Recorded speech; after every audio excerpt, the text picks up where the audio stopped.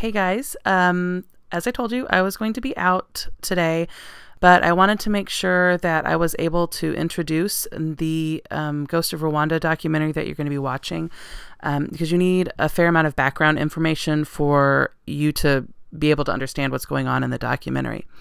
So the reason that we're going to be talking about the Rwandan genocide today is because PVA is extremely fortunate that Carl Wilkins is going to be visiting PVA for an after-school lecture in a couple of weeks. Carl Wilkins was the only American that remained in Kigali in Rwanda during the genocide, but also because the genocide itself has roots in division of culture, divisions of nationality and sovereignty, and international forces, what we call supranational forces. And if you're in my pre-AP class, third and fourth period, we'll be talking more about that when we get to Europe. But in its essence, the Rwandan genocide was a failure of humanity from the Rwandans themselves all the way up to the international community. The state of Texas has standards that apply to the Rwandan genocide and what we're going to be talking about, 16C and 18B. 16C explain ways various groups of people perceive the characteristics of their own and other cultures, places, and regions differently. So while you're watching, I want you to try and think about how each of these groups that were involved in the genocide, how they perceived each other, perhaps why they perceived each other this way, and that goes back to nationality and culture as well. And then 18B is assess the causes, effects, and perceptions of conflicts between groups of people, including modern genocides and terrorism. These texts were written in 2010, and the idea to include modern genocide was brought up by several academics as being important, especially with the Rwandan genocide, which happens in 1994. So in order for us to understand the documentary and to try and comprehend what's going on in the genocide, we got to start with Rwanda's place and its history, and it's complicated. But here's Rwanda. You see this little small country. It is in the Great Rift Valley in Africa. It's known as the land of 1,000 hills, mountains, really lush valleys. It looks beautiful from the pictures. But unfortunately, like all of Africa, Rwanda was colonized by the Europeans. And you probably remember colonialism and colonies, going back to the 13 colonies, but also, God, Gold, and Glory that you learned in 7th grade. So Europe, starting in the 1800s and a little bit earlier with the South Africans, had started colonizing Africa. They were taking control of these places in Africa and claiming them for their own. Obviously, Africans had been there. That's where the birthplace of humanity is. But the white Europeans came in and start carving up Africa, and it's called the Race for Africa. Initially, Rwanda is held by the Germans, but you see it's right on the border of the Belgian colonial holdings and the German colonial holdings. Eventually, after the Berlin Conference in 1884, eventually Germany cedes Rwanda to Belgium, and Belgium begins to control it as one of their colonial holdings. The Belgians controlled this area called the Congo, the Belgian Congo, and the Belgians themselves were known for being brutal colonial leaders. The Belgians used terror and violence to scare the Africans into doing what the Belgians needed them to do, which was basically getting raw materials to take back to Europe. If you don't know anything about Belgium, it is a small country north of France. They speak French, so during the documentary you're going to be hearing some Rwandans speak, and they are speaking French. So way back when, the people of Rwanda, historically, we know, were the Tutsi and the Hutu. They still exist. They form the two main groups in Rwanda. There's also a very, very small minority, around only 1% of people in Rwanda, called the Twa. And the Twa were probably the first people there. They are a group of cave dwellers, pygmies, which exist all over Central Africa, and it's really interesting to read about them. But eventually we have the Tutsis and the Hutus. So the Tutsis are the minority. But they had been the royalty of Rwanda for centuries. They were the kings. The kingdom of Rwanda was the Tutsis.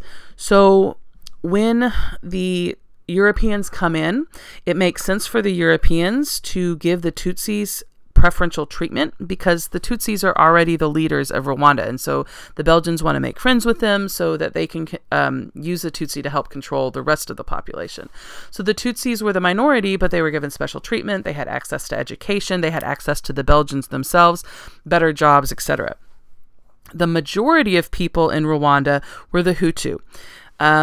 They were given a lower social standing to the Tutsis during the colonial period. But the really interesting thing about the Rwandan people is that culturally, the Tutsi and the Hutu are indistinguishable.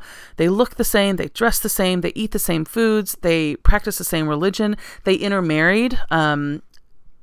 It was not a big deal for a Hutu and a Tutsi to marry and have children. In most instances, the only way to tell them apart was their identity cards. And during the colonial period, all Rwandans began having to carry identity cards. The Belgian colonial powers made them. And on these identity cards, the Belgians decided to list their nationality. Were they Hutu? Were they Tutsi? Were they Twa? Or were they naturalized citizens? This idea of carrying these identity cards with those nationalities on them carries past the colonial holdings into Rwandan independence, and they were still forced to carry them. It's interesting to note that now in Rwanda that the identity cards don't have those nationalities anymore after the genocide. So we're going to go back and start in the 1940s and talk about the various civil wars in Rwanda. It's complicated, so bear with me.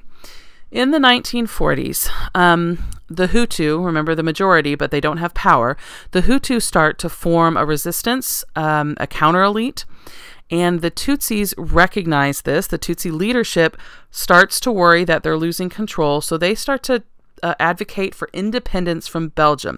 Other African areas at the time were starting to get rid of their colonial powers because, quite frankly, the Europeans were too busy dealing with what happened after World War II. So the Tutsis are trying to gain independence. Belgians are not ready to give up Rwanda and the Belgian Congo. So the Belgians actually begin to back the Hutus. Now remember, they hadn't originally. Originally, it was the Tutsis the Belgians were friendly with. So they begin to back the Hutus, and they start to replace the Tutsis in positions of power with Hutus. And the Hutus begin this propaganda campaign against the Tutsi, and they start attacking the Tutsi and, telling the other Hutus that Tutsi were oppressors and they had been in charge and they hadn't treated the Hutus well. And it gets so bad that a lot of Tutsis start to flee Rwanda, and they go into the neighboring countries of Burundi and Uganda. Eventually, the Hutus themselves gain independence in 1962 from Belgium, and they begin to form their own government, and they are in control of Rwanda. But at the time, the Tutsis are starting to organize a resistance to move back into Rwanda because they were not being treated very well in the neighboring countries that they had fled to. So when this happens, the RPF forms, and the RPF is the Rwandan Patriotic Front. The Tutsis, mainly the refugees, start to advance back into Rwanda in the 1990s, and war breaks out between the RPF and the Hutu Rwandan government. The Belgians and the French start to see things falling apart, and so they begin to back the Hutu government because they wanted to ensure stability. There was a lot of coffee that was produced in Rwanda, and they knew that having a all-out civil war in Rwanda was going to be bad for them. So the Belgians and the French are backing the Hutu government against the Tutsi, the RPF. At this point, the United Nations enters the scene. And it's important for you to understand who the United Nations are. That's also a requirement of the course. The United Nations was created in 1945 as an international organization dedicated to maintaining peace around the world. It followed along the heels of the League of Nations, but basically it was created right after World War II because the world did not want another World War II. The United Nations has had mixed results. Some people think it has done a lot of good in the world. They're one of the big organizations dealing with the refugee crisis in Syria and Turkey. which the pre-AP classes, high third and fourth period, you talked about at the beginning of the year, the UNHCR, the High Commission on Refugees. But some people think the UN is not effective, that it doesn't work. It certainly has had mixed results, and everybody would agree that Rwanda is universally considered one of the UN's greatest failures. The problem with the UN is sovereignty. Countries choose to belong to the UN, but the UN is a coalition of governments, and the UN itself cannot force any of its members, its sovereign member states, to act. So they can suggest and they can ask, but when it comes down to it, it's up to the individual countries as to whether they're going to send troops or whatever. So, before we start with the Rwandan genocide, we have to understand about what was happening in another part of Africa at about the same time. So here is Somalia. It is a country up here on the Horn of Africa. Some events occur in 1993 that involve the United Nations and the United States. If you have seen the movie Black Hawk Down, this is about the events that occur in Mogadishu in Somalia. So basically, Somalia had been dealing with a civil war for several years, until 1993, where they still were.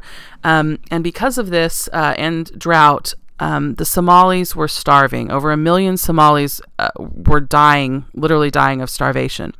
And it was considered a major humanitarian crisis, and the United Nations steps in, as it's supposed to, and it starts sending aid, humanitarian aid to Somalia, mainly food, medical supplies, that sort of thing. But after a couple months, the United Nations recognizes that food is not getting to the Somalis, and the Red Cross is reporting to the UN and saying it's not getting here. We don't know what's going on. So the UN starts to investigate, and they find out that the relief aid was being stolen by Somali warlords, who were then trading it for weapons to continue their fight against the other Somalis. It was a civil war. So the UN decides that they have to do something, and they have to go in and protect those food sources so it's actually getting to the people who need it in Somalia. So the United Nations starts to send troops to do this. The U.S. goes in as part of the peacekeeping organization, and things are starting to fracture, and it gets bad enough in Mogadishu that the UN decides it needs to take out its humanitarian workers and some of its doctors and people that are there with the UN. So they start an evacuation of Mogadishu. The United States is sending helicopters in. They're trying to get people out, which they are having some success with. But at the same time, the decision is made that they're going to try and stop this civil war, or definitely stop this organization from stealing food. And so the decision is made that they're going to go arrest the lead man of these extremist forces in Mogadishu.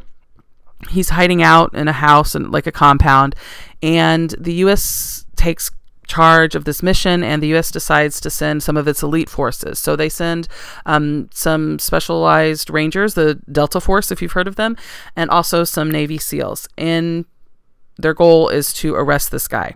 Well, long story short, the mission is a complete and utter failure. Everything falls apart. There was miscommunication on with the helicopters, which are called Black Hawks. That's why the movie's called Black Hawk Down. And some of the troops that were supposed to come in in armored vehicles. And overnight and the next day, intense fighting is happening in Mogadishu, and 18 American soldiers die. This happens in 1993, and this was the largest loss of military life for Americans since the Vietnam War. So this is a whole generation of people that were not experienced with American soldiers dying. And America flips out. Why are we here? Like, they're talking about a place of the world that Americans didn't even know existed. Like, very few Americans knew where Somalia was. Why are our soldiers there? Like, they can't even help themselves, and now we're going in there, and they died. So this is weighing heavily on the psyche of America and President Clinton, who's president at the time. They were shocked at what was happening, and I just want you to be aware of the timeline. So October 1993, this is my freshman first semester in college, by the way. October 1993 is Mogadishu in Somalia, and then April 1994 is the beginning of the Rwandan genocide. So I want you to recognize how close that is. The two countries are, like I said, close, but completely different. So, Miss Miles is going to start the documentary. It's intense. I've been warning you. There is a significant amount of really graphic violence. It's hard for me to watch. There's places I've seen it a couple times and I still have to kind of turn my head in some places. If you need to leave the classroom for a bit, you have permission to excuse yourself. You just need to stay out by the door and give yourself a few minutes break and then come back in when you're ready. Don't wander around. Also, as you're watching, I want you to be keeping a list of 10 questions that you have for me. You're going to turn these in so that I know that you were paying attention. And I also want you to list 5 things that were really shocking to you. And that's going to be a daily grade. But you need to be doing it on paper, and all of your computers need to be closed so you're paying attention. Watch out for your classmates. If you see someone that's really upset, make sure that you're suggesting that they leave the room or whatever. But we'll talk about it when I get back more in detail. You're not going to finish it today. We'll finish it next week. So just be thinking about those original questions I have, like how do people identify themselves and what are some conflicts that arise when people consider themselves different from other people. So have a good weekend. You're going to be really sad after you leave today, but try and have a good weekend anyway, and I will see you guys next week.